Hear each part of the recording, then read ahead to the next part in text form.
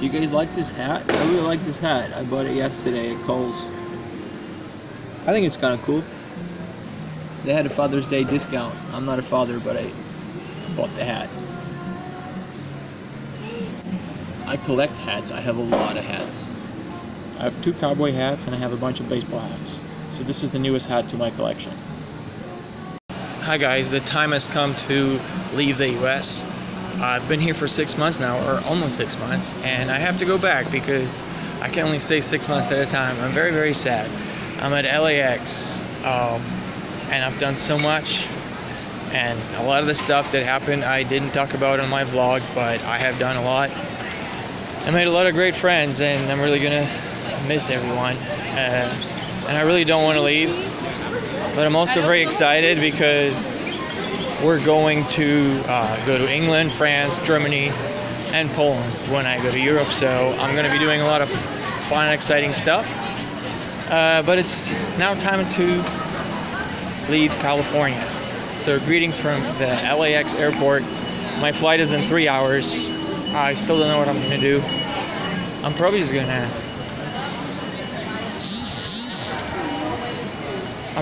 going to read books. I've got a bunch of books with me, but I need to eat and drink something too.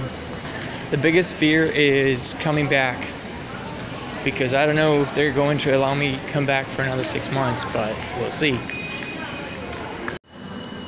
What did I do on my last day in America? On my last day in America, I saw a bunch of friends, but the last thing I did was go to the casino. That's right, I went to the casino, and I had about $70 in a ticket, and I could have cashed it and just taken the $70 home, but of course I gambled with it and I lost almost everything. I was literally down to $2, and then I won a small jackpot, so the $2 turned into $120.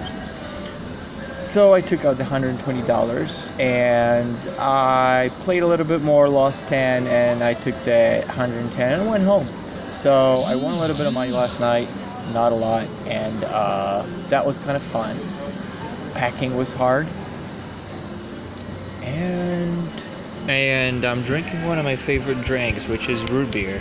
I absolutely love root beer. They don't have that in Europe. They don't have it in England. They have it in some specialist stores, but it's very expensive. And I sometimes mix it with water in my awesome new cup. Look at that cup.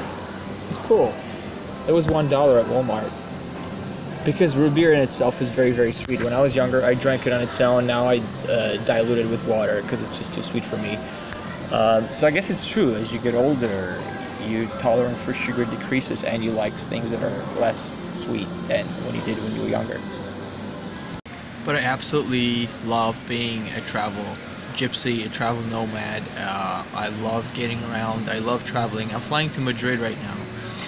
Only passing through. I wish I had time and resources to stop in Madrid, but I don't really. So I'm just gonna be at the airport and I'm gonna fly back to Manchester.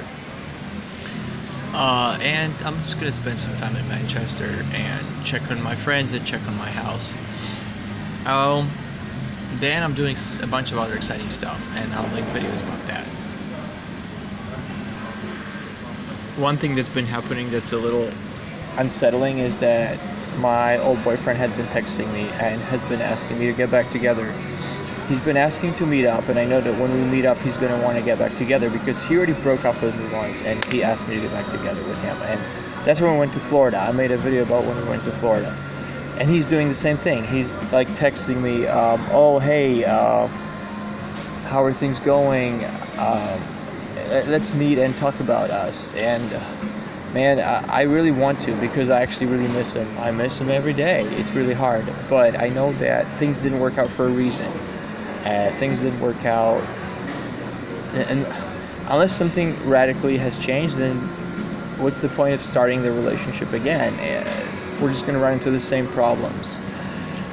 So a part of me really wants to get back together with him because I miss him, and I miss having a boyfriend in my life, someone stable, someone handsome like him. He was very good looking. But at the same time, I know that I'm going to be unhappy again, because I was pretty unhappy the entire last month of our relationship. I wasn't happy. I actually wanted to talk about him, about maybe taking things slower and maybe taking some time out to think about things. And then before I even got a chance to do that, he broke up with me. So I know that things were tough, and I'm not gonna get back together with him, but part of me just really wants to.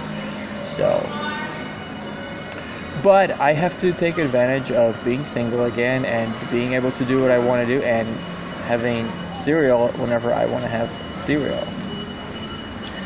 And what am I doing now? Guess what? I'm watching Hiding in My Room, my favorite YouTube channel.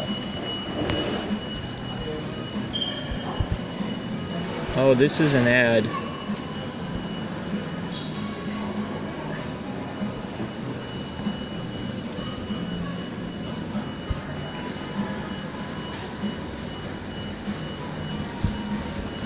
This is Daniel's Q&A.